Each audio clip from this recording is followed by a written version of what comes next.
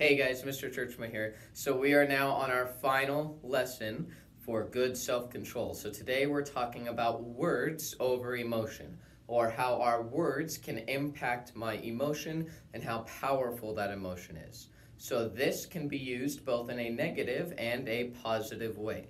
So talking about the negative, something happens, or I don't get something, or I've lost something, or whatever it is, the words that I choose can decide how powerful that emotion is. So if I lose something or I'm late or whatever it is and I go, oh my gosh, I'm absolutely devastated, I'm heartbroken, I can't believe that I've lost that thing, that's awful. I used those big powerful words, so now that emotion is only going to be stronger and more powerful.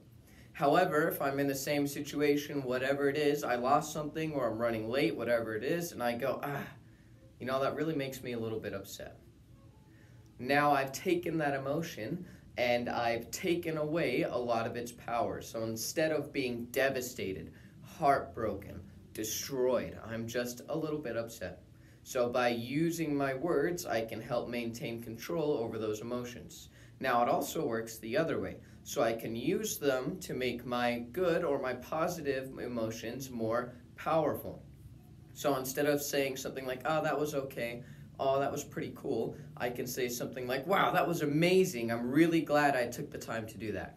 Wow, that was awesome, I'm so glad I had the opportunity to do that thing. So by controlling my words and choosing my words carefully as I'm speaking to myself about my emotions, I can change how powerful that emotion is. And that is our words over emotion.